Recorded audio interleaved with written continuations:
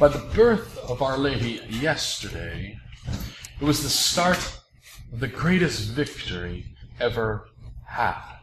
It began there in that moment, that work of redemption for mankind, a victory over death, a victory over sin, a victory won by her Son, Jesus Christ.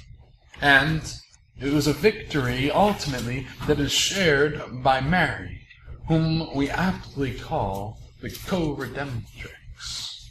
St. Louis de Montfort said that just as at the name of Jesus every name must bow in heaven, on earth, and under the earth, the same is true of that name of Mary.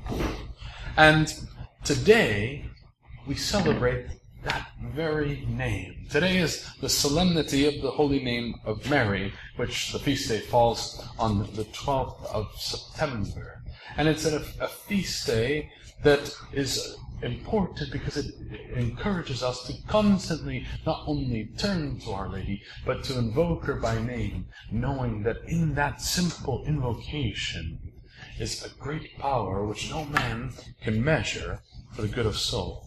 To better understand the importance of that feast of the Holy Name and the celebration of her holy name, we should find out where the feast originated from. In 1683, one of the major goals at that time was for the Ottoman Empire. They had the goal of conquering all of Christendom. The Ottoman Empire was centered in what today is known as Turkey, and they sought to destroy Christendom from one end to the other. And they and by doing so, put those inhabitants there under Muslim rule and forced conversion of them to that false faith of Muhammad. And they devised a plan to implement all of this on their own. They put together and amassed a huge army of 300,000 soldiers, and they set off to invade the Roman Empire. Their plan went like this: to go in from the south, from Turkey, march through the beginnings of the empire, conquering the villages they came to, then ultimately ending up in Vienna, which was the capital of the Roman Empire, conquering that city, and then moving westward into Rome, and ultimately conquering Rome. The Sultan at that time of Turkey, he had said that he wanted to see St. Peter's Basilica reduced to dust on the ground.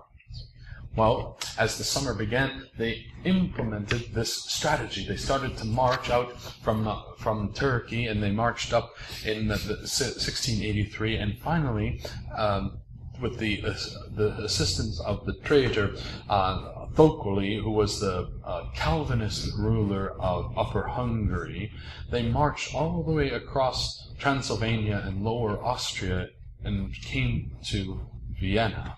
And upon that approach, as the army was coming, seeing that they were vastly outnumbered and they had nowhere near enough troops to be able to adequately defend themselves, the emperor actually fled to Passau to be safe there, and sent out a message that they needed assistance from other Catholic countries around them. There were only 15,000 troops left to guard the city of Vienna, and it was up to them to hold out as long as possible in order that hoping that reinforcements would come to their assistance and to aid them. Now, due to the fact that the city had a wall encompassing it, and that it was a fortified city, and a little bit of creativity in the way of defending that wall and defending themselves, the Viennese soldiers did just that. They started to fight and to hold off and to have this stalemate arise there at the walls of the city that they knew could not last forever, but they hoped it would just last long enough for that aid to come. And at the same time, the personal chaplain to the emperor, whose name was Father Marco Daviano, he led all of the Viennese people each day in praying the rosary, praying for the assistance of Our Lady to come to their aid and to rescue their city.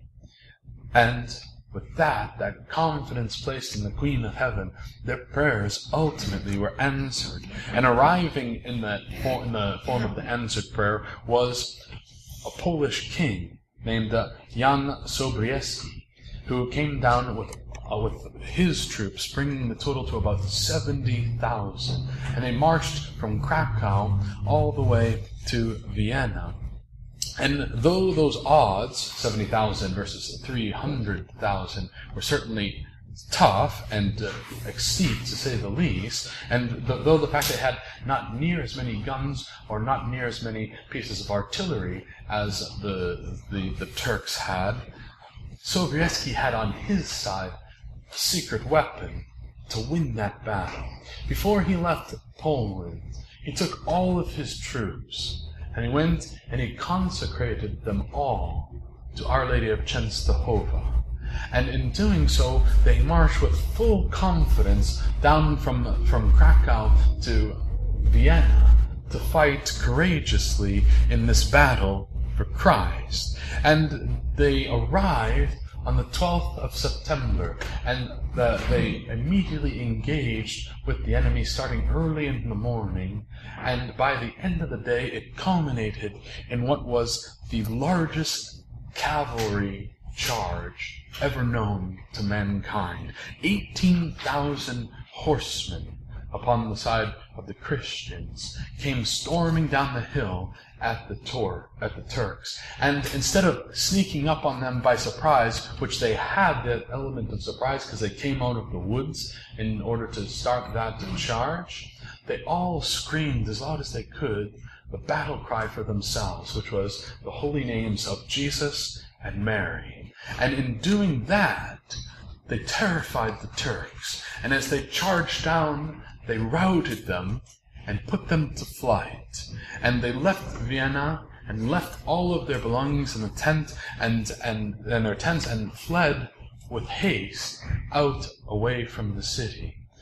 After that victory, they continued to push them further and further until they sent them back to Turkey, reclaiming Hungary and Transylvania for themselves. And the great victory was won protecting the Roman Empire, Christendom, and all those inhabited inside it from those evil invaders. Vienna liberated, the Roman Empire saved, and Rome itself protected.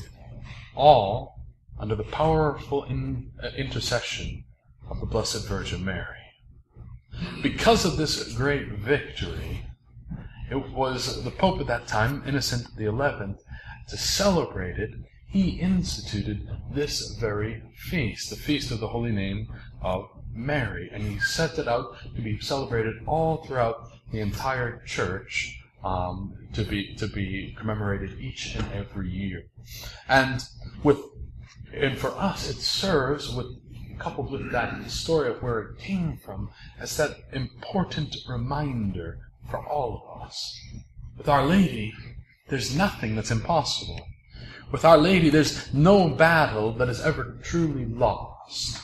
And just as it was true for Vienna, it is true every day in the spiritual battle that we wage for our own souls. St. Louis de Montfort said that God the Father gathered all the waters together and called them seas, Maria in Latin. Also, likewise, he gathered all his grace together and called it Mary, Maria. An immense treasury of grace. Our Lady is that storage of all grace and a treasury that we have ready access to at any point that we need it, day or night, no matter what the time. Just call upon her and ask, and those graces come to us. And we need to turn to her, not just occasionally, but daily in our times of need. Things bother us. Our souls are inclined towards evil. Our souls are inclined towards sin. Our souls are inclined to fall away from the things of God. Yet in Mary we find our strength necessary to persevere and strive forward and to grow. If we're tempted by the sins of flesh, is she not known as Mary most pure? When we're plagued by doubts and despair, is she not Our Lady of Confidence? When anger and frustration hamper us, do we not call her Queen of Peace? When we're unsure of God's will in our life, she is the Mother of Good Counsel. If pride is what hampers us the most, we find in her the most humble servant and handmaid of the Lord. Every need that we have, Our Lady has an answer for. She is most importantly the Queen of Heaven. She is the Queen of Earth. And she is our loving Mother. And with that type of understanding, we turn to her. And we turn to her with full confidence. And we turn to her trusting in her rule over us and her love for us as a mother. We trust in the power of her intercession and the goodness and the care for souls that she has. Because by her name, there is no task that is impossible. There is no temptation too great to be overcome. There is no need, spiritual or temporal, that is unattainable. And by the holy name of Mary, the devil and hell itself has no power and are forced to bow down. And they have no power whatsoever over us. Know that. Trust that. Have confidence in it.